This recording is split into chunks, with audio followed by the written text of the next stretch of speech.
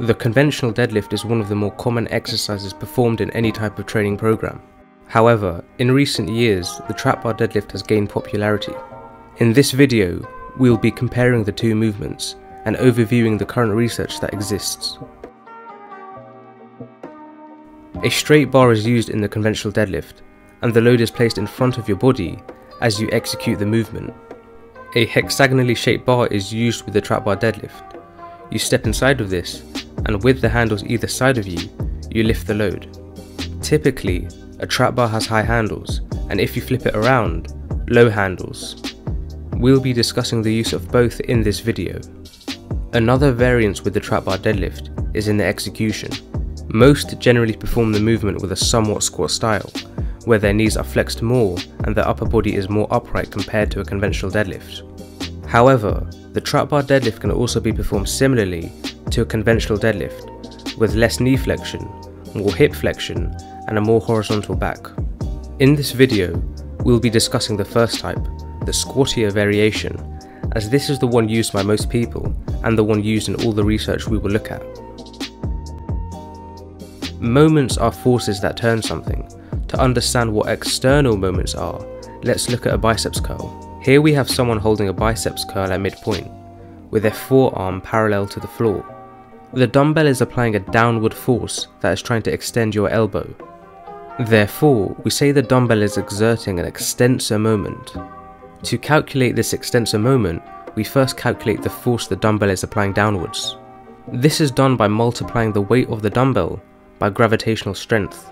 As the dumbbell here weighs 15 kilograms, we multiply this by 9.8 meters per second squared, the gravitational strength, to get 147 newtons of force applied downwards. We then multiply this by something called the moment arm. The moment arm is the perpendicular distance from the line of force to the center of the joint we're looking at, so the elbow in this case. Let's say this is 0.3 meters.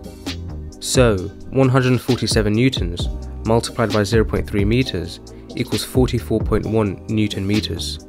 Therefore, the extensor moment is 44.1 newton meters. To maintain this isometric contraction, your elbow flexors, so your biceps brachii, brachialis, and brachioradialis, are going to have to collectively produce a flexor moment equal to 44.1 newton meters. If you wanted to curl the dumbbell upwards, your elbow flexors would have to produce a flexor moment greater than 44.1 newton meters. Therefore, the extensor moment, which in this case was the external moment, as it is the moment primarily applied by the dumbbell, which of course is external to the body, gives us an idea of how hard the muscles around a joint may work. With both the trap bar deadlift and conventional deadlift, the external moments are a hip flexion moment, knee flexion moment, and a spinal flexion moment. A 2011 paper by Swinton and colleagues compared the peak moments between a trap bar deadlift with low handles and a conventional deadlift. Subjects who were trained powerlifters performed both lifts with loads from 10% to 80% of their conventional deadlift 1 rep max. Let's take a look at the results when subjects use 80% of their conventional deadlift 1 rep max on both the exercises. Peak spinal flexor moments were greater for the conventional deadlift. Peak hip flexion moments were also greater for the conventional deadlift, but peak knee flexion moments were greater for the trap bar deadlift. The greater peak knee flexion moment with the trap bar deadlift implies it involves the quadriceps more than the conventional deadlift. The greater peak spinal flexion moment for the conventional deadlift implies that it involves the spinal erectors more than the trap bar deadlift. Similarly, the greater peak hip flexion moment for the conventional deadlift implies that it involves the glutes and hamstrings more than the trap bar deadlift. However, subjects used the same load on both exercises, which was 80% of their conventional deadlift 1 rep max. The study also tested 1 rep maxes on both lifts. Subjects could lift 8.4% more weight on the trap bar deadlift. When comparing 80% of these values, this would still be an 8.4% difference. Given this, if we compared an 80% 1 rep max trap bar deadlift to an 80% 1 rep max conventional deadlift, we would need to increase the moment shown earlier for the trap bar deadlift by 8.4%, as remember, weight plays a role in calculating moments. Doing this virtually removes the differences in peak spinal flexion moments and peak hip flexion moments. This would suggest that the spinal erectors, glutes, and hamstrings are involved similarly in both the trap bar deadlift and conventional deadlift, while the quadriceps would still be involved more in the trap bar deadlift. That said, moments, although being one of the more important factors, isn't the only factor that determines how involved a particular muscle is. There are a few other factors, including passive tension. Passive tension is particularly relevant to the hamstrings, as due to the length-tension relationships of each of the hamstring muscles, passive tension is generated when the hamstrings are stretched. In other words, achieving a stretch of the hamstrings during an exercise is likely more favourable for hypertrophy and overall force production. When comparing the typical more upright, greater knee flexion trap bar deadlift to a conventional deadlift, the conventional deadlift would achieve a greater stretch of the hamstrings, overall meaning that the hamstrings are likely more involved with the conventional deadlift. The vastus muscles of the quadriceps also produce passive tension when stretched, so as well as the greater knee flexion moment with the trap bar deadlift, it also achieves a greater stretch of the quadriceps compared to a conventional deadlift, thus enhancing the quadriceps' ability to produce force. To conclude this section, the trap bar deadlift would involve the quadriceps more, while the conventional deadlift would likely involve the hamstrings more. Glute and spinal erector involvement are probably similar between the two. Now, the data from Swinton and colleagues, and all the logic that followed, was about the low handle trap bar deadlift. Would all of these conclusions here apply to the high handle trap bar deadlift? Let's first take a look at the differences in range of motion. Lake and colleagues demonstrated that when using the low handles with the trap bar, the distance the bar travels, so the overall range of motion, is near identical to the conventional deadlift. But when using the high handles with the trap bar, Lockie and colleagues demonstrated that the distance the bar travels is around 22% less compared to the conventional deadlift. From this, we can deduce that the high handle trap bar deadlift involves roughly 22% less range of motion compared to the low handle trap bar deadlift. Would this change any muscle involvement?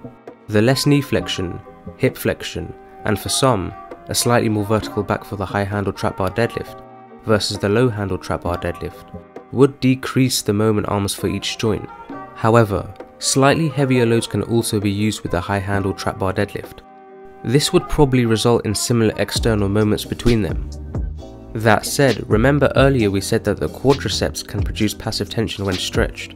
With the low handles, the quads would typically be stretched slightly more due to the greater knee flexion. Whether this would be significant enough to induce greater quad hypertrophy when compared to the high handles remains unknown. Overall, I think both would be comparable in muscle involvement, but hopefully future research can provide us with more details. Moving on to some practical considerations, the decreased range of motion with the high handles could be advantageous for some. Some individuals, due to their anatomy, may find their thigh bone makes contact with their hips at the bottom position of a conventional deadlift, which of course is uncomfortable. Others may also find that the only way they can get their hands on the barbell at the start of a conventional deadlift is to round their back, also due to their anatomy. Therefore, for these people, the high handles with the trap bar deadlift will allow them to get in a more comfortable and advantageous position. Another thing I thought I'd mention here is that if you have some injury or pain with your lower back, the trap bar deadlift, low or high handles, is likely more sensible. With the conventional deadlift, as the bar is in front of you, there's more chance of you getting pulled forward and shifting the load to your lower back as you fatigue. But with the trap bar, given the load is either side of you, your lower back is less likely to pick up the slack as you fatigue. If anything, the load may be shifted to the quadriceps. A 2017 study by Lake and colleagues compared the average force, power, velocity, and time spent accelerating during a 90% 1 rep max low handle trap bar deadlift and a 90% 1 rep max conventional deadlift in 11 trained men. Average force, power, velocity, and time spent accelerating were all greater for the low handle trap bar deadlift. Although this is acute data, these results do imply that for athletes, the trap bar deadlift is probably superior to the conventional deadlift. This would still be the case with the high handle trap bar deadlift. Lockie and colleagues compared a 1 rep max high handle trap bar deadlift to a conventional deadlift 1 rep max for average force, power and velocity. The high handle trap bar deadlift was superior in all areas. The trap bar deadlift does typically involve greater knee flexion when compared to a conventional deadlift, but compared to a squat, there is still quite a bit of difference. Swinton and colleagues demonstrated that participants, on average, had around 78 degrees of knee flexion at the start of a high handle trap bar deadlift. Parallel or slightly below parallel squats are generally around 100 to 120 degrees of knee flexion, while deep squats can be around 140 degrees of knee flexion. Moreover, although the quadriceps are worked to a good degree in the trap bar deadlift, the glutes and possibly hamstrings are worked quite a bit more. Returning to the data on moments by Swinton and colleagues, we can see that the hip flexion moment is meaningfully larger than the knee flexion moment. This is contrasting to the squat. Another paper by Swinton and colleagues found that in a roughly 80% of 1 rep max back squat with 120 degrees of knee flexion, peak hip moments and peak knee moments are more comparable. A different paper by Escamilla and colleagues found that during a medium stance back squat 1 rep max, highest knee flexion moments were also more comparable to the highest hip flexion moments.